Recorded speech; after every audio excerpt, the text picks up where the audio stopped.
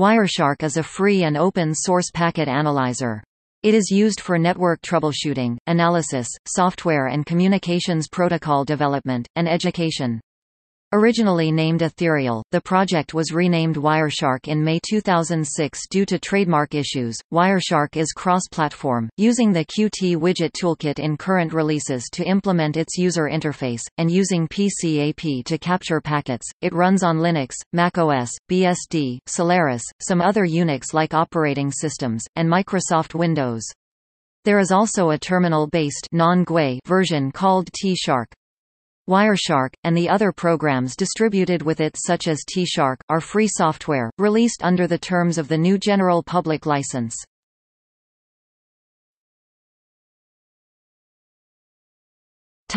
Functionality. Wireshark is very similar to TCP/dump, but has a graphical front-end, plus some integrated sorting and filtering options.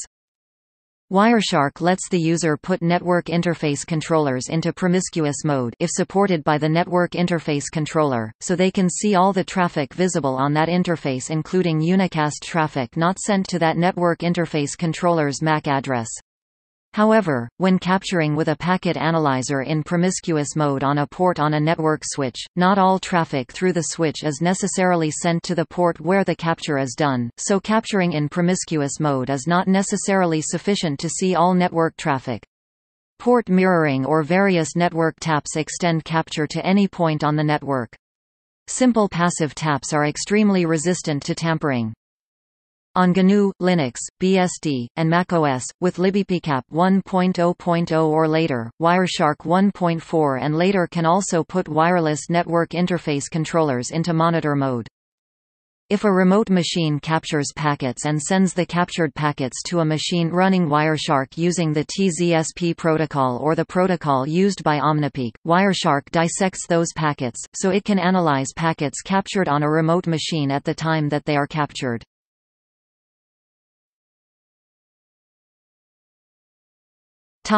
History. In the late 1990s, Gerald Combs, a computer science graduate of the University of Missouri-Kansas City, was working for a small Internet service provider. The commercial protocol analysis products at the time were priced around $1,500 and did not run on the company's primary platforms Solaris and Linux, so Gerald began writing Ethereal and released the first version around 1998. The Ethereal trademark is owned by Network Integration Services. In May 2006, Combs accepted a job with CACE Technologies. Combs still held copyright on most of Ethereal's source code and the rest was redistributable under the new GPL, so he used the contents of the Ethereal Subversion repository as the basis for the Wireshark repository. However, he did not own the Ethereal trademark, so he changed the name to Wireshark. In 2010 Riverbed Technology purchased CACE and took over as the primary sponsor of Wireshark. Ethereal development has ceased, and an Ethereal security advisory recommended switching to Wireshark. Wireshark has won several industry awards over the years, including eWeek, InfoWorld, and PC Magazine.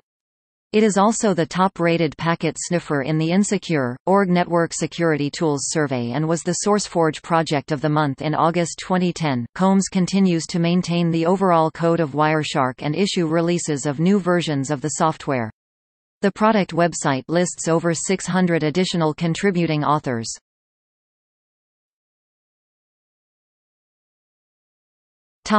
Features. Wireshark is a data capturing program that understands the structure encapsulation of different networking protocols. It can parse and display the fields, along with their meanings as specified by different networking protocols. Wireshark uses PCAP to capture packets, so it can only capture packets on the types of networks that PCAP supports.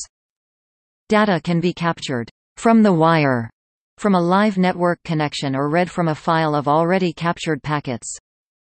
Live data can be read from different types of networks, including Ethernet, IEEE 802.11, PPP, and loopback. Captured network data can be browsed via a GUI, or via the terminal command line version of the utility, T-Shark. Captured files can be programmatically edited or converted via command line switches to the edit cap program. Data display can be refined using a display filter.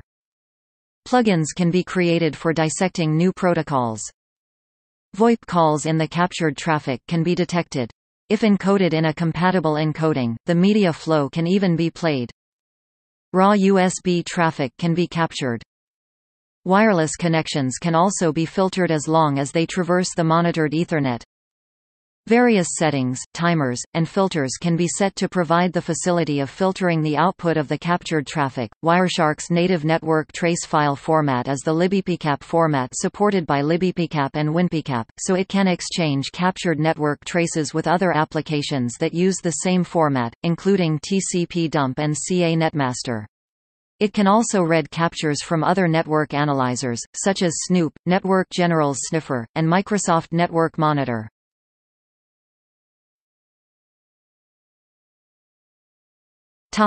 Security.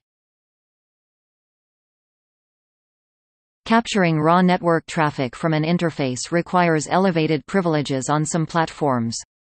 For this reason, older versions of Ethereal, Wireshark and Ethereal, T-Shark often ran with superuser privileges. Taking into account the huge number of protocol dissectors that are called when traffic is captured, this can pose a serious security risk given the possibility of a bug in a dissector. Due to the rather large number of vulnerabilities in the past, of which many have allowed remote code execution, and developers' doubts for better future development, OpenBSD removed Ethereal from its ports tree prior to OpenBSD 3.6. Elevated privileges are not needed for all operations. For example, an alternative is to run TCP/dump or the dumpcap utility that comes with Wireshark with superuser privileges to capture packets into a file, and later analyze the packets by running Wireshark with restricted privileges. To emulate near real-time analysis, each captured file may be merged by mergecap into growing file processed by Wireshark. On wireless networks, it is possible to use the AirCrack wireless security tools to capture IEEE 802.11 frames and read the resulting dump files with Wireshark. As of Wireshark 0.99.7, Wireshark and T-Shark run dumpcap to perform traffic capture. Platforms that require special privileges to capture traffic need only dumpcap run with those privileges. Neither Wireshark nor T-Shark need to or should be run with special privileges.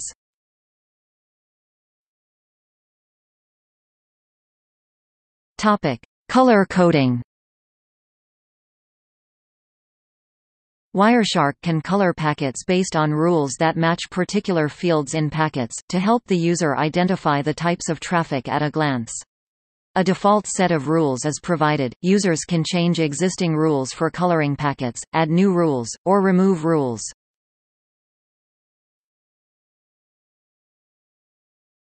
Topic: Simulation packet capture. Wireshark can also be used to capture packets from most network simulation tools such as NS, OpNet Modeler and NetSim.